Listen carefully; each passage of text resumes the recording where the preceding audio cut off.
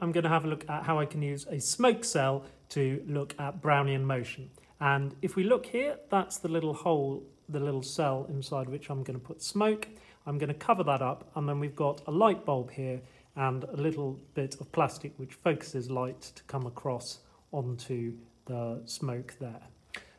So in a moment we'll connect that up to a power supply to make the light work.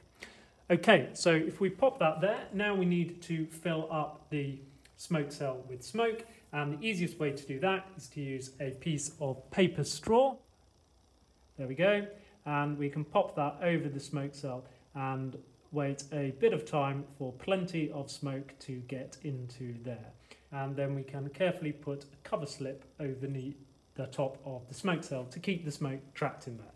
Now, for your microscope, you don't need the light on in the microscope because the smoke cell is going to be connected up to the power supply and turned on. But what you do need is a microscope which has plenty of space between the stage and the lens. And this one is on the ×10 setting.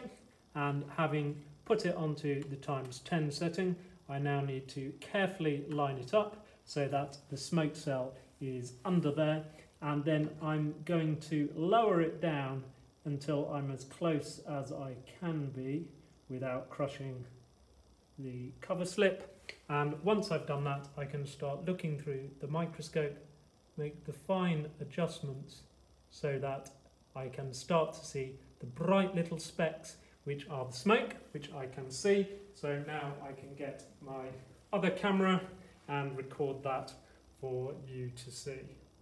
And that's looking really good.